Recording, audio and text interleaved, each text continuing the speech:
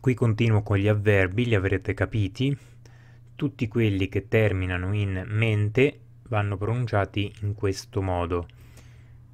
Forse non sarebbe necessario, ma repetita juant, ripetere giova, per cui ogni tanto ne inserirò uno, perché soprattutto dalle mie parti c'è questo bruttissimo viziaccio, qui e anche in Sicilia, da quanto ne so, per cui tutti gli avverbi che terminano, o comunque tutte le parole che hanno questo tipo di desinenza finale, chiamatela come volete, in mente viene letta la prima sillaba, che in realtà diventa la penultima poi nella parola, con la E aperta, ed è assolutamente, eccolo qui, sbagliato in lingua italiana corretta.